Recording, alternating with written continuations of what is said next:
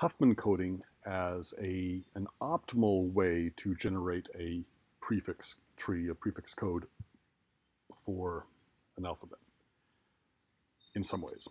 Okay, so yeah, we talked about weighted averages, we talked about prefix trees, this idea of the tree and going left to right in a tree maybe could correspond to 0, 1 and generate these letters.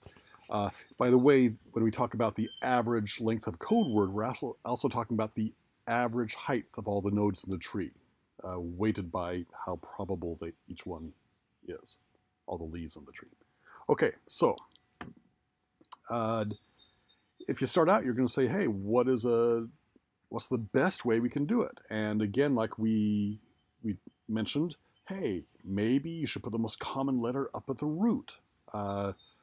Yeah, that can be okay, but it's not clear that you always want the one most common letter at the root. A good counterexample is if all your letters are evenly distributed, except one is slightly, tiny smidgen more likely than the others. Gosh, you could put that at the root, but again, if you make that letter, say, E, put it at the root and have a 1 be E, all the other letters will be 0. All your other 25 letters become 1 bit longer, and E, which was only slightly more common, became really short. Yeah, it's probably not going to be a win to make almost everything longer and only one thing shorter, even if you make it 4 characters shorter. So, gosh, maybe put the most common letter at the root only if it's twice as popular as the most next popular. Yeah, so you can start going off and trying to figure out all sorts of ways of doing this. But Huffman coding, David Huffman came up with the answer. I'll have a little anecdote about that. His key insight: the lowest priority letters must be at this prefix tree. The 2 least common letters must be at the very bottom. They must be as far down as anything else. If not, you could make a better tree. Okay. And once if you have two nodes at the bottom of your tree, really you can sort of say, hey, this occurred 1% of the time. This occurred 0.5% of the time. Together, they occur 1.5% of the time. So once you know they're at the bottom, you know that you put them together, put a little root above them, and say, hey, this tree here occurs 1.5% of the time. Let's look at a picture. I think that really makes things a lot clearer. So I'm going to again go to this website. I'll put the URL down in the text below. Okay, so here's a place I'll put in some letters and frequencies. I just use A through F. Okay, and if we look here, you can maybe see. Gosh, I probably can't zoom in, can I? Make this bigger. There we are. Okay, we're going to start with 6 trees, all with a single node in them. So 6 different trees, and we're going to keep track of the letter and its frequency. Okay, and here's what we're going to do. We're going to say, hey, I know that the smallest 2 should be joined together at the bottom. So first of all, they go ahead and sort these things. They find the smallest 2 and say, great, let's make a new B and F were the least common letters in what I entered here. So let's make a new letter called BF. Okay, it's our best friend letter. And say now we have 5 trees with occurrence rates of 271, 379. The sum of these two, 432. Okay, again, you can think of these as being percentages if you want, if you just normalize it. Okay, great. Now do the same thing. Find your 2 least common letters. They should be at the bottom, so join them in a tree. Okay, so now we've joined C along with this meta letter BF, and now we have a new letter, CBF. Okay, our chummy best friend. And D occurs 432. This CBF occurs 650. A occurs 812, E999. Okay, so we can go ahead and join those. So far, we've all been joining them onto one tree, but notice that eventually, like, hey, 1082, this is the weight of all these letters combined, right? And that is now bigger than either A or E alone. And so now A and E, we're going to go ahead and say, hey, join those 2. Okay, and now we have 2, we're down to simply 2 of these meta letters, and we join those. Okay, and we're going to get this tree here. Okay, and this is kind of nice. I can go ahead and This will be my prefix tree. I think this simulation even goes and sort of shows us putting zeros and ones in here. Step, step, step, step. Okay. And now we can sort of say, hey, A is going to be 1, 0. B would be 0, 1, 1, 0. Okay, so it's going to be all a long. We have a very long keyword for B because it occurs very frequently. We have short keywords for A. A occurs a lot, and so we'll get there pretty quickly. Okay. And eventually it'll give us the table at the end of this. Here we are. Here's the table. They cut off A in this simulation. Oh well. B is going to be 0, 1, 1, 0. Has a frequency of this and takes 4 bits. See, and now you can compute this weighted average, and this weighted average you can prove, and this is what Huffman did in his paper, you can prove that this is the minimal for any static distribution of characters. Okay, so yeah, that's how we go ahead and do it. Let's go ahead and try it ourselves. Let's go back to our editor. Let's go ahead and take A through H with these probabilities here. I'm going to go ahead and just divide everything by 100 to keep our lives simple.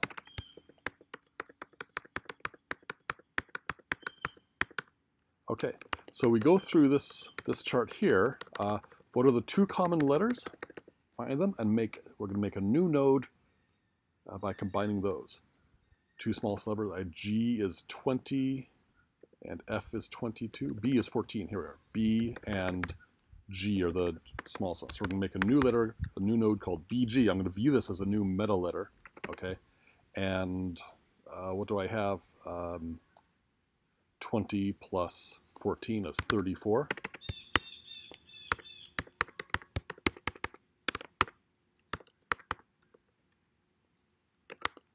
With frequency 34. Okay. Now we're going to go ahead and remove these. Say, okay, we've handled B, we've handled G. Remove those lines. So we're going to ignore them. Now take the smallest 2 numbers. 81, 27, 42, 27. Okay, 22 is pretty good. 22 and 27. Okay, so C and F. 22 and 27 is 49. Okay, so we have a new. Get rid of those. We have a new meta letter called CF.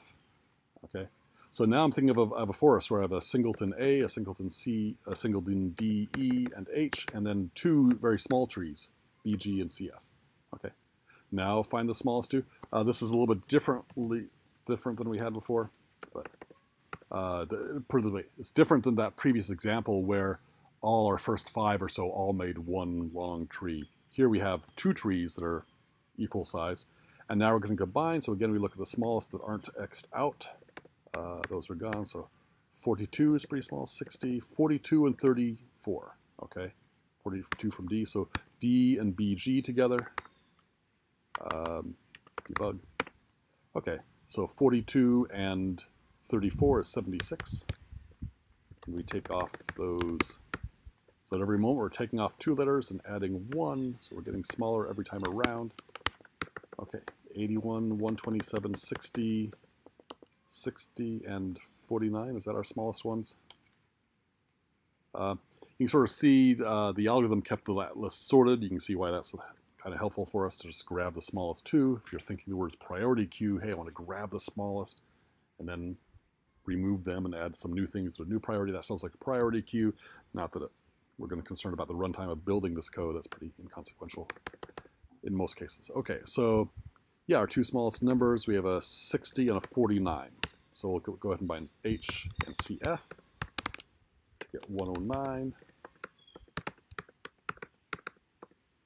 Okay. Oh, that's what there we are. Okay, and now take off H, take off CF. And now we got maybe something a little bit more interesting. No, 76 and 81, we add A to DBG. 81, 157. That sounds right. Take off that, take off that. And finally, we're going to add 2 interesting trees, I think. We have a 127, a 109. No, we don't do this in this example, okay. 127 and 109.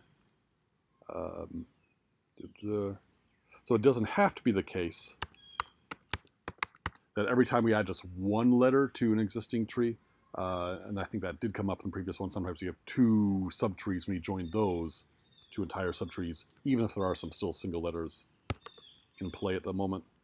Okay, so we can take off 109 and 127. That's 227, 237 minus 1, 236.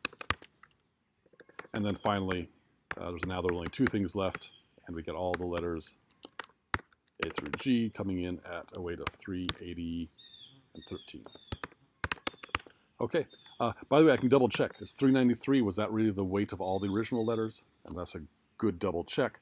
I now have a tree, and I'm not going to, again, I don't have the nice thing to draw it with, but this tree here says, yeah, I had AG, and that was a combination of, again, I'll label that node, but I don't really care what the label is a whole lot. So just to help me keep track. That came out of ADBG and EHCF. How did these trees get formed? I'm just going to do the first one. How did we get that ADBG? ADBG was from A and DBG, so I can do an A and a DBG. So A is, my letter A is going to be zero, start of the root, go left, go left. A is going to be 0, 0. Okay.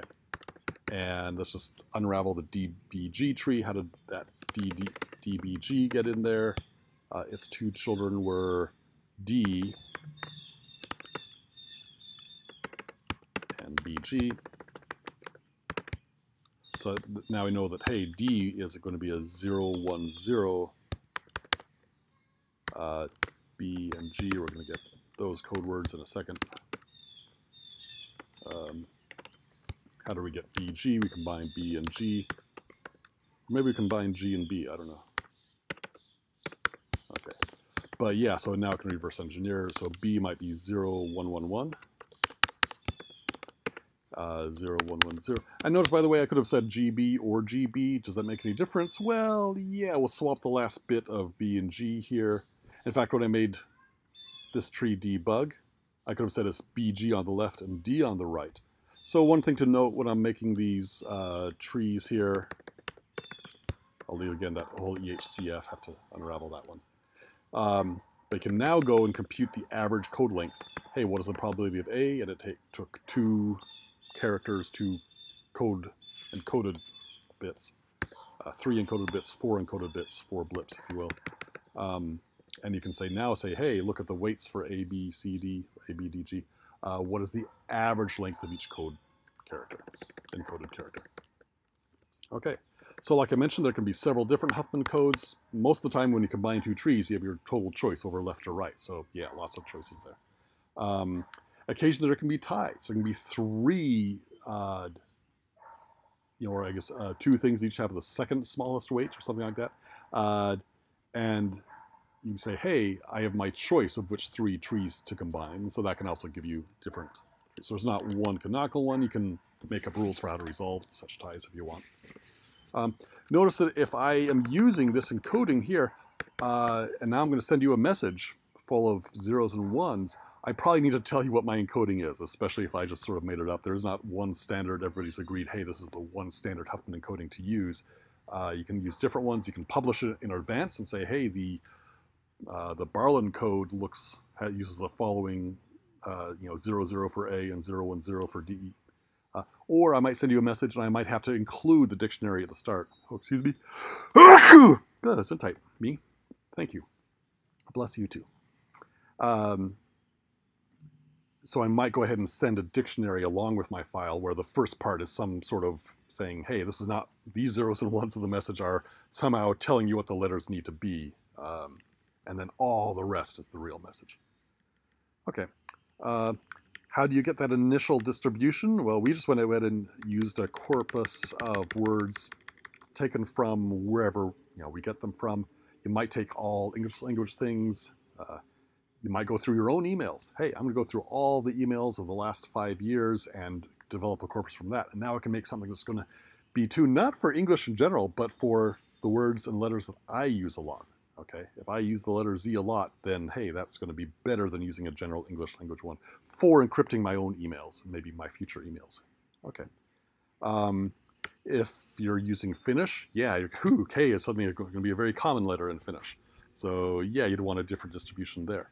If you're looking at encoding chemist journals for chemistry articles, yeah, the words and letters used in a chemistry journal are going to be very different from general English. So you can even go ahead and say, hey, I have one particular message I want to send, and I'm going to go through that message and calculate its frequency, figure out a Huffman code, and now go ahead and prepend the dictionary and then send the code and have a pretty good system.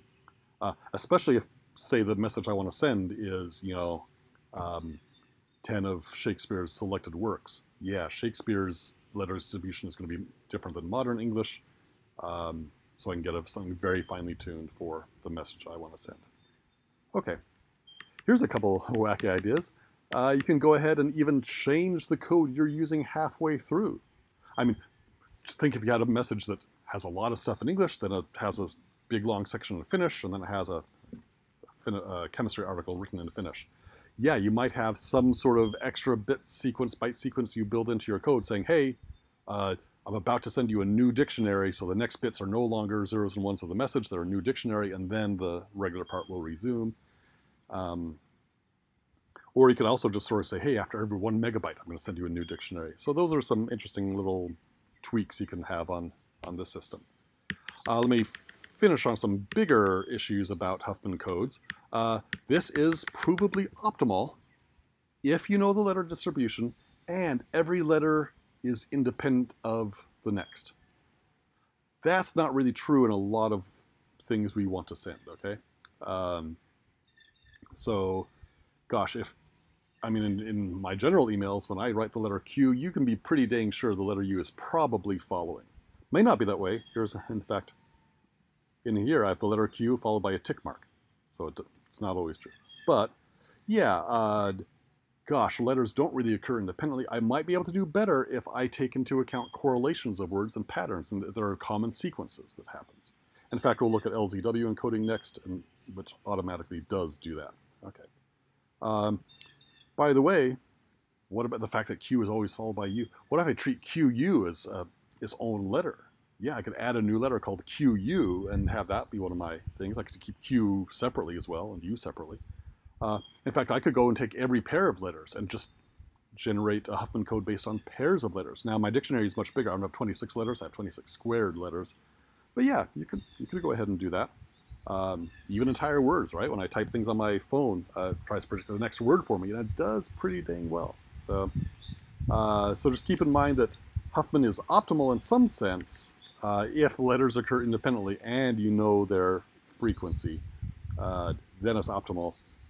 You can maybe do even better. Okay. See you next time.